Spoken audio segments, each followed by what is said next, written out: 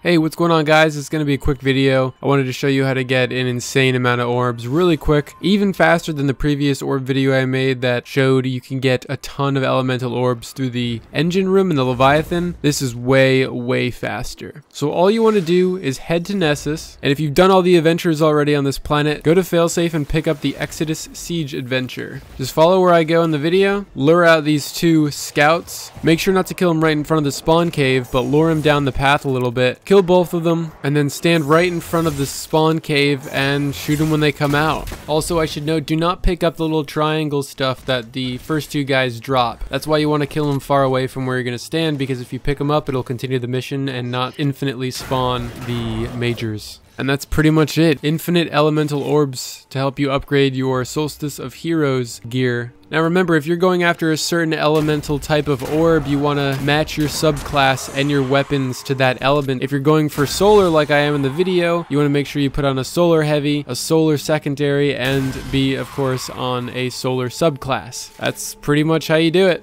Thank you guys for watching. I'll see you in the next one.